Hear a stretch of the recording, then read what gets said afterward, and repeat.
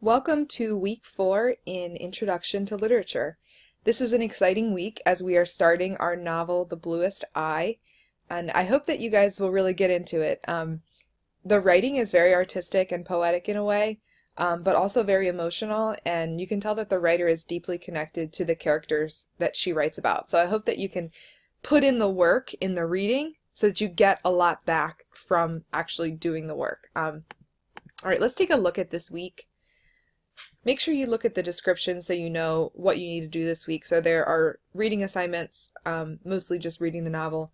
There are 2 discussions, there's a fiction quiz, and a revised response essay. So let's take a look at these part by part. Here's the thought of the week. If you need some positivity, stop there. In terms of your reading assignments, I need you to read the foreword and pages 1 to 93. Now, if you're seeing this before the week starts, maybe you want to get started on your reading now so that you can get ahead a little bit so it's not so much pressure next week. There are 2 discussions. The first one is on the foreword. So as soon as you read the foreword, you might want to stop and do this particular post. That way it's fresh in your head. And then the second discussion is on character. So basically what I want you to do is review the section in your book on character, which has a list of questions you can ask when analyzing characters, which will be really helpful to you in completing this discussion. So what I want you to do is pick one character that you've met on pages 1 to 93. You can pick any character you'd like. And I want you to answer some of the questions that the book asks on pages 76 to 77 in that section. And then end your post with a question for your peers related to characters in the novel. Maybe questions you had about people or things you were thinking about. Let's try to keep this as interesting and engaging as possible.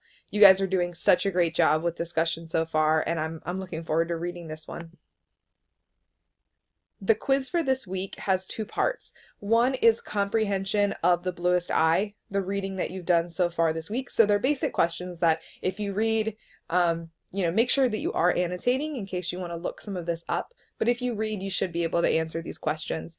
And secondly, your understanding of fiction terminology, which you've read in your textbook.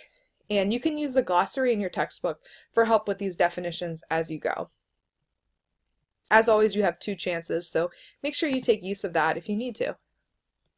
And the last assignment for this week is your revised response essay. You started this last week, so you've seen this assignment before. If you scroll down to the bottom to the tasks, you've already done parts 1, 2, 3, and 4, which means that you've done most of the work for this assignment already.